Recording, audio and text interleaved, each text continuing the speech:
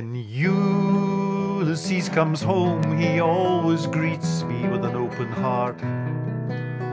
But you will see how Ulysses has taken my world apart. I've got a dog called Ulysses. He plays all day in the park, sniffing at his friends and the chestnut trees, and chasing cats till after dark. When my Ulysses comes home, wag wag woof woof, his tail in the air, his usual exuberance is awfully hard to bear. When I stumble home at night, I'm jaded and stale, so I try to take a little repose. I don't want waking up with a happy tale. I don't want a kiss from a big wet nose. When my Ulysses comes home, wag wag woof woof, he gets on my wick. For Ulysses communicates his love with a snuffle and a lick.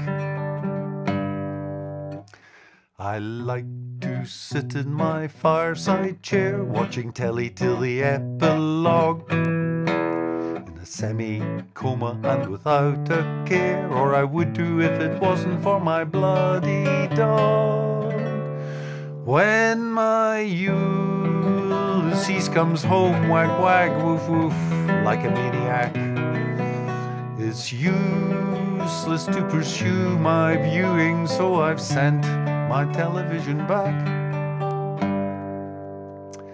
I tried to climb the social scale, so I organized a little do.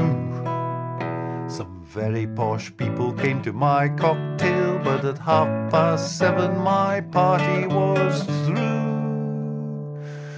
When my Ulysses came home, wag wag woof woof, I knew I was sunk. My guests were not at all impressed, and left when my dog got drunk. I brought my sweetie home one night, and we both knew that this was it. Sipping Chianti by candlelight, we were getting to a very important bit. When my Ulysses came home, wag wag woof woof, he broke the spell, intruding on my beautiful romance like a hound from hell. My one solution is quick and grim, a little bottle of cyanide.